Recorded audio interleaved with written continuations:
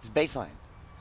What you're seeing behind me is the park department, the San Francisco Park Department, and they'll come in the morning, and if they see property, homeless property, is what they're looking for, that's left unattended, they'll just pick it up and dispose of it, throw it in the back of the truck, and throw it in the garbage.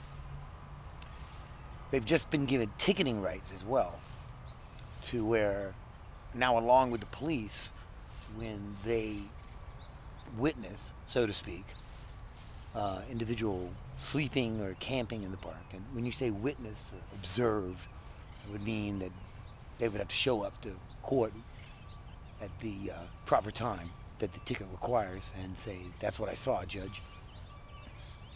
When they witness that, they can write a ticket as well. So now the power to write tickets to baseliners sleeping in the park or here early with a lot of stuff has been doubled. It's baseline.